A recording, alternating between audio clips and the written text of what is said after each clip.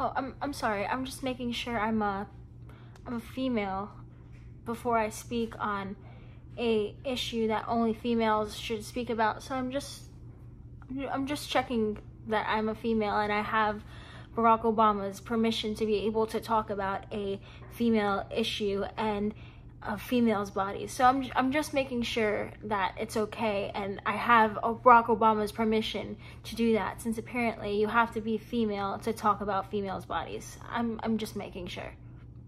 Have you noticed how the people who get the most fired up about a woman's right to choose are men who've never needed an abortion, never had an OB-GYN, never had a pap smear, never had a cramp, don't know nothing about any of this, but they think they're the experts? I think it's fair to say I don't tell Michelle what to do with her body.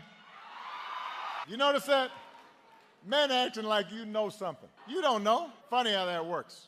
Hey guys, welcome back to my channel, and if you're new, welcome to my channel. So today we're going to be talking about Barack Obama and his comments and saying how men need to stay out of women's bodies, and he's saying, look, I don't tell Michelle what to do with her body. There's irony to this clip that I don't think Barack Obama has necessarily seen yet.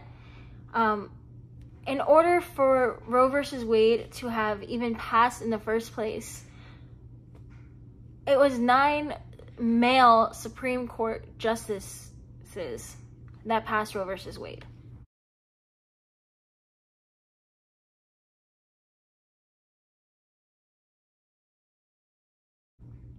Now that it's been over a year since Roe versus Wade has been overturned, which, by the way, there were women on the Supreme Court who helped in overturning Roe versus Wade, but they were all men who passed Roe versus Wade. So if we're going to follow former President Barack Obama's logic, then Roe versus Wade should have never passed in the first place.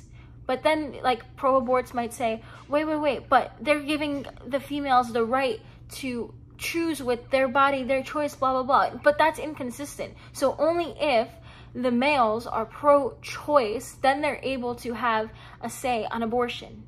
Because in your eyes, they technically don't have a say, but they do have a say.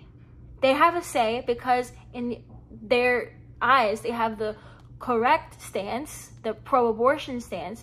They have a say. But you're going to shut up all of the men who are pro-life because they disagree with you. And they're supposedly saying what females should do with their bodies. It's the hypocrisy of the pro-abortion movement. Because if we follow their logic, okay, men shouldn't have a say, period, on a woman's body, then Roe versus Wade should have never, ever happened. Barack Obama saying this little spiel never should happen. In fact, the majority of women, actually, I agree. Men, pro-life, pro-choice, stay out of the abortion argument. It's going to destroy the pro-abortion movement because the majority of women are pro-life. The vast majority of the pro-life movement is made up of women. So either which way, with or without the pro-life men, the pro-life movement wins because the majority of pro-lifers are women. I mean, hello. Last time I checked, I was biologically born a female. I have the cramps. Every single month I have a period. My body, God created it to be able to have children and give birth because that's what the female body does. A biologically female body does. So, okay, we'll do it. But if you're going to be consistent with it, your pro-abortion movement is going to die.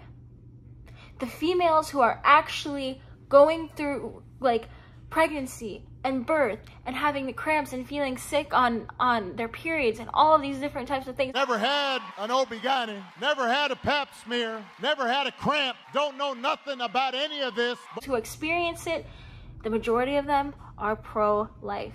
And if we're going to go by the majority, the pro-life movement wins. It's very, very ironic how even in the pro-abortion standards, the pro-lifers aren't saying men can't have a say. At all. Especially when they're the father of the child. But we're taking the pro-choice, the pro-abortion logic, and we're flipping it against them and saying, even in your own imaginary fantasy world where men don't have a say on abortion or the woman's bodies, X, Y, and Z, they still lose. The irony of it, and it's great to watch. And as a pro-life female, biologically female woman who experiences periods and would one day love to have her own kids, men, especially pro-life men, you have a say on this issue. Thank you guys so much for watching. If you guys enjoyed this video, make sure to give it a thumbs up, like, and subscribe. Comment down below for more videos. And remember that Jesus is Lord and abortion is murder. Peace out.